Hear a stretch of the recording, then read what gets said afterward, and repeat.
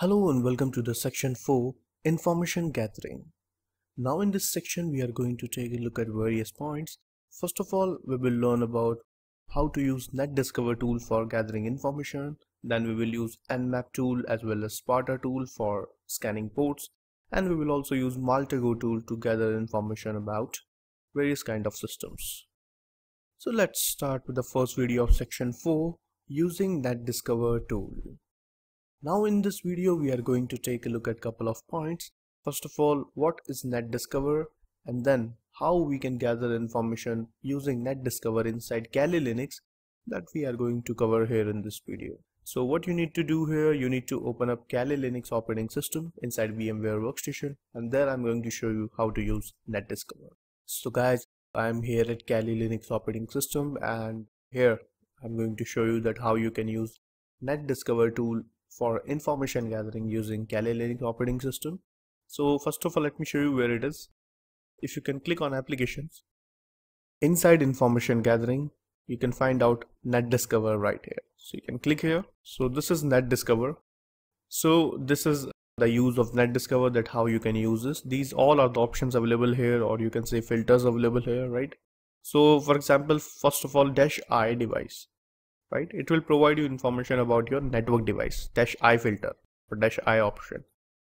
The most important options are these two for us for information gathering, -R and -L, right? So what -R provides information? It provides information about range, right? You can provide a network range here, and by using that range we can find out the machines available inside your network, the live machines available inside your network. So scan given range instead of auto scan. So we are not doing auto scan, we are providing it a range, and you can provide it like this, right? -L option is also available here. So -L is for file, right? Scan the list of ranges containing into a file. For example, if you have a file, right, you have all the ranges written there, you can also provide that file directly to NetDiscover so that it can gather information about the machines inside your network, right? You don't need to type inside the command, just give it a file name which contains the IP addresses, and it will scan the network and provide you the system informations, right? Other options are also available, right? But we are only going to use these kind of options because we are performing information gathering. So we are going to find out IP addresses which are live inside your network, and information about MAC address and vendor, etc. So let me start with the auto scan command of NetDiscover. So you can click terminal, open it. So how to perform auto scan inside NetDiscover to find out the IP addresses running inside your network? Quite simple. First of all, you can type ifconfig. So you can see here that this is my adapter, right? ETS0. It's 0, and this is my IP address, right? You can see the range 192.168.0.8. So now to perform auto scan inside NetDiscover, what you can do, you can type NetDiscover space -I interface, and if you want to check on my interface how many systems are working, so you can use the interface name here, which is ETS0, right? If it is WLAN0, then you can type WLAN0 and hit enter. So here it is taking automatically the IP addresses. It is scanning inside my network that how many IP addresses are running inside my network.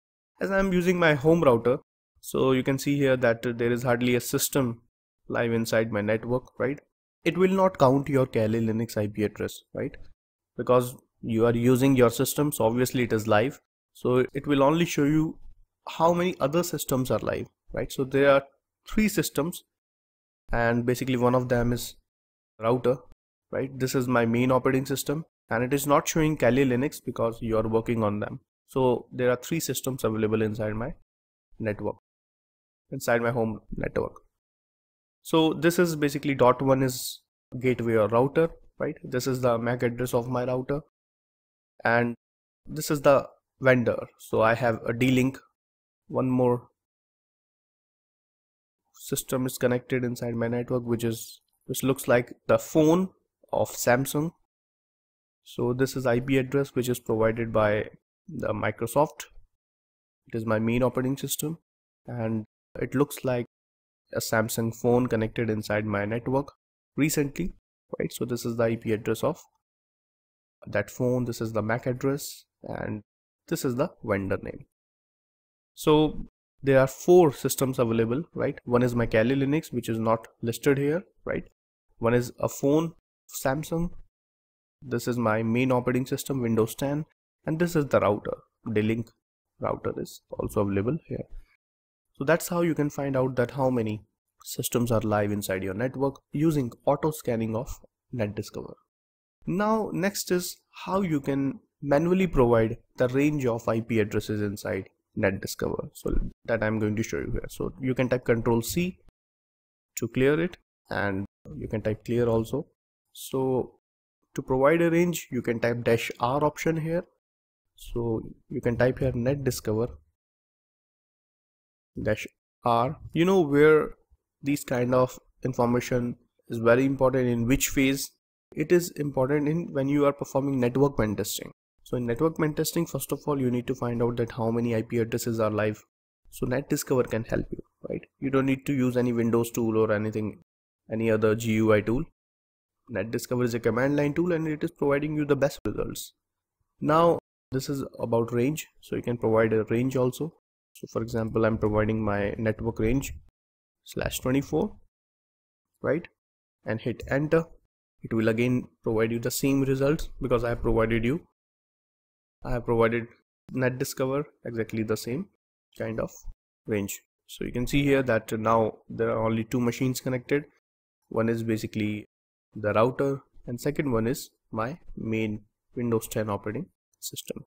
There are only 2 hosts available inside my network.